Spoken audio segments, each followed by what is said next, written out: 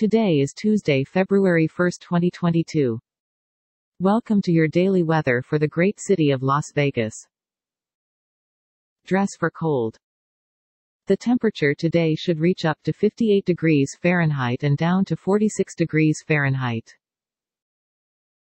Humidity is at 22%. You can expect no rain and no snow today. Some clouds. We've got moderate wind at about 10 miles per hour. No weather alerts at the moment. And now for the news. Warning, some news stories can be disturbing or offensive. Stories are provided by various sources. In other Nevada news, Rams installed as 3.5-point Super Bowl favorites. The upstart Cincinnati Bengals are underdogs again. Sportsbooks on Sunday installed the Los Angeles Rams as 3.5-point fav. Orites over the Bengals in Super Bowl 56.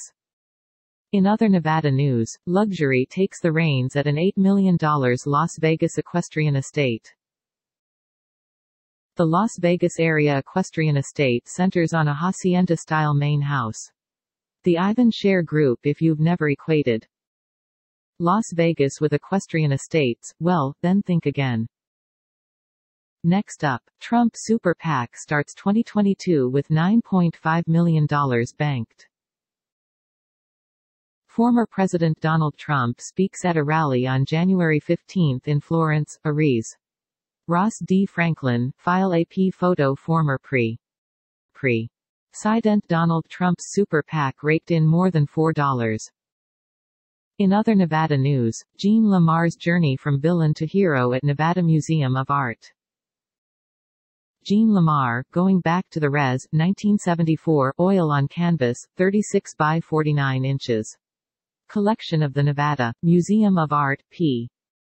Purchased with funds from deaccessioning. In other Nevada news, Nevada Sunrise amends option to purchase Coronado VMS property in Nevada. TSX Venture Exchange, Nev Vancouver, BC, Jan. Next up, from chocolate to hummus, staff shortages vexing small businesses. The Nevada Independent.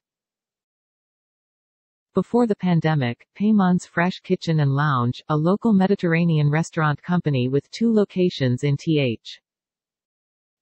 Las Vegas area, had about 80 employees. That's it, Nevada. Have a good one. To help support improvement of our show, please click subscribe. See description for sources. This content contains information from OpenWeather (TM) API, which is made available here under the Open Database License (ODBL).